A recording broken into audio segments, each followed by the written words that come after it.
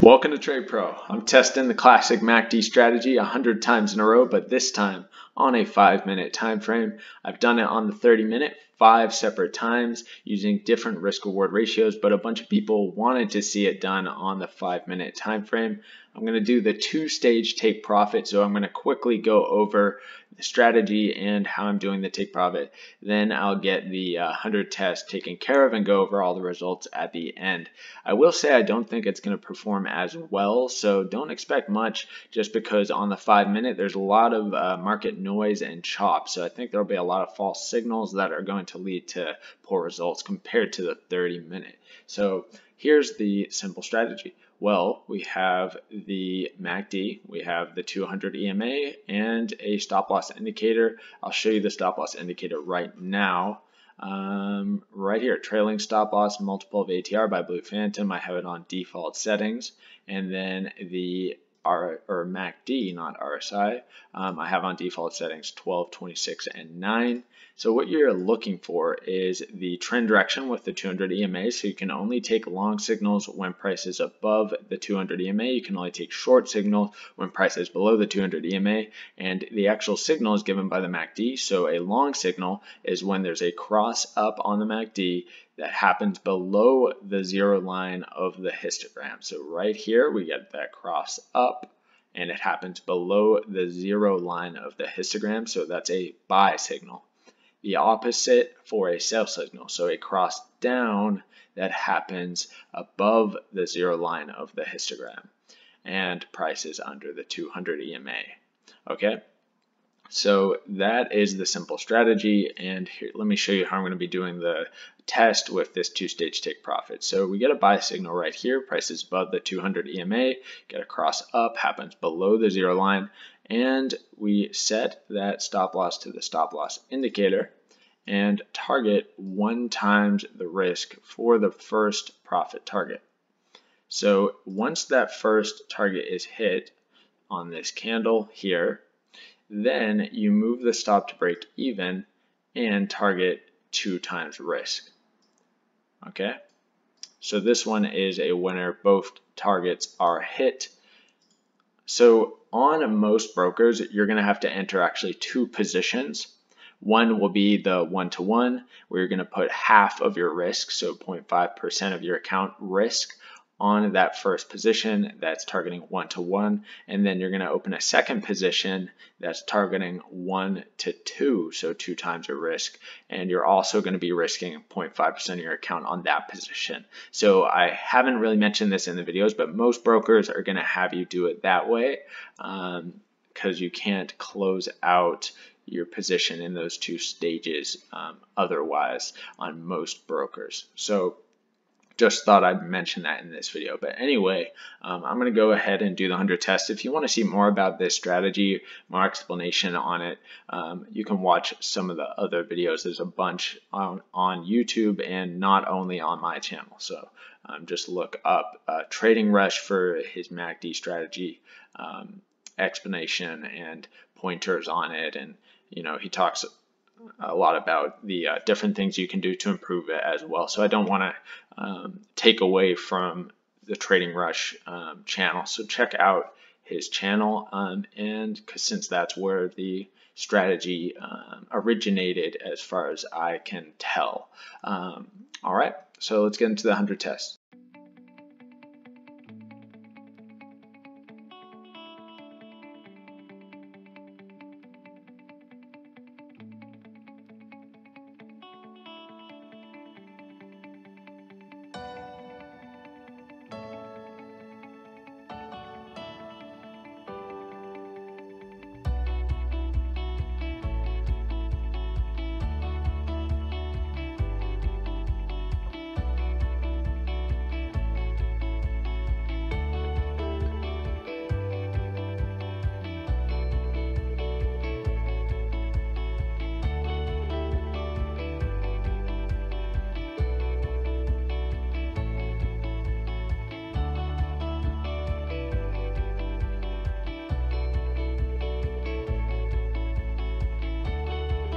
All right, the results are in after the 100 back test using the classic MACD strategy on a 5-minute time frame, and they are horrible. Negative 2.5% on the account.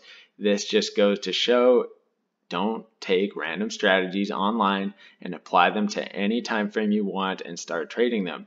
You need to do your proper testing or you're going to get destroyed. So this did much worse than I thought it would. I was thinking, okay, it's the 5-minute time frame. It's probably going to have a lot more market noise, not going to perform as well, probably 10 to 20% gain on account. That's what I went in thinking. So this did a lot worse than I thought it would.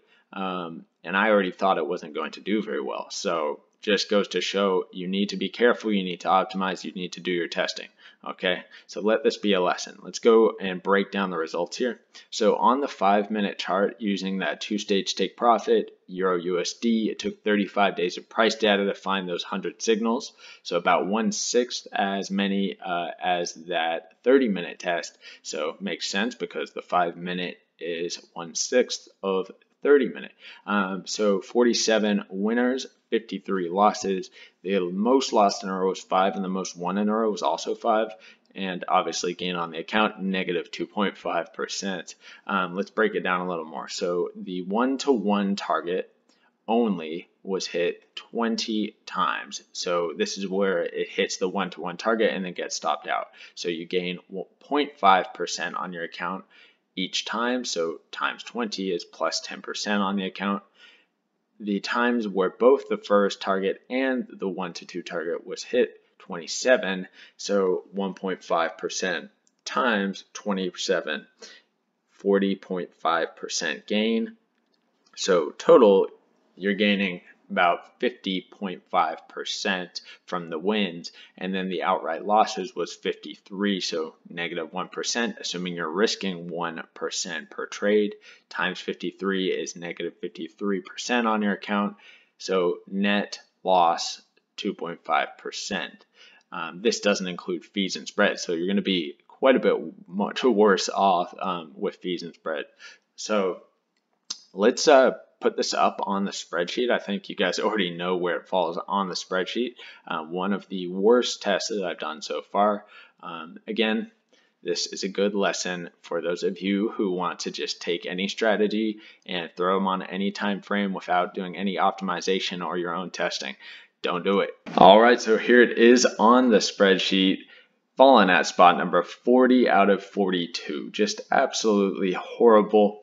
You know, if you want to be trading the classic MACD strategy, take a look at the 30-minute time frame instead, as I have 5 tests all done on the 30-minute where the results were all good. So it's safe to say that trading it on the 30-minute chart is probably going to be better than the 5-minute. So look to the 30 if you're wanting to optimize the classic MACD strategy and actually eventually trade it on a live account. I wouldn't bother too much with the 5-minute time frame, as there's a lot of better options out there for 5-minute time frame strategies, as shown here, here, here.